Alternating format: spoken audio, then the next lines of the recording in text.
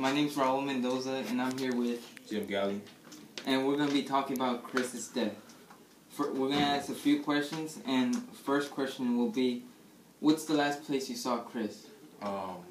Stampede Shore. That's why I dropped him off when I first picked him off. He was hitchhiking North Alaska.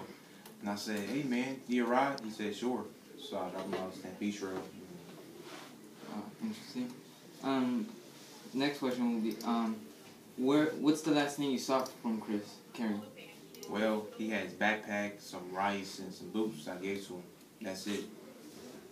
Okay, next question is, what do you think caused this to happen to Chris? You know, it's hard to say. Because you go out those parts, you got to be prepared. You got to have the right gun, the right footwear and all that. He didn't have it, but he had heart. That's what I can say about Chris. What was Chris like when you met him? He was a very smart man. He used words I've never heard before and stuff like that. You know, I couldn't have a conversation with him because he was very smart, and I'm not that smart. He was smart. I was smart. All right. He was very smart. What do you think? Think of Chris's? What's your reaction to Chris's death? Actually, It hurt my soul.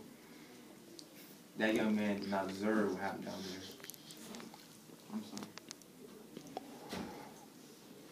So, we're done with the interview and this co-lead. I just want to say one thing. To get things straight, Chris was a good man. People say he's crazy. He was a nut. That's false. I just want to get that straight right now. Thank you. Thank you.